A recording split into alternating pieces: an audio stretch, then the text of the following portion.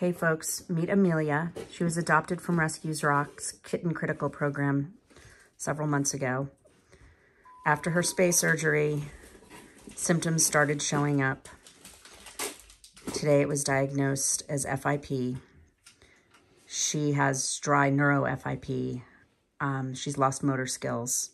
She's crashing. Her temperature's 97.1. We're about to start treatment. Luckily, we have another kitten here. Not luckily, but we happen to have the meds here.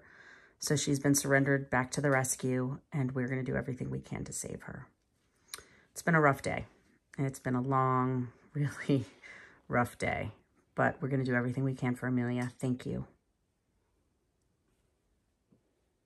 It's going to be okay, girl.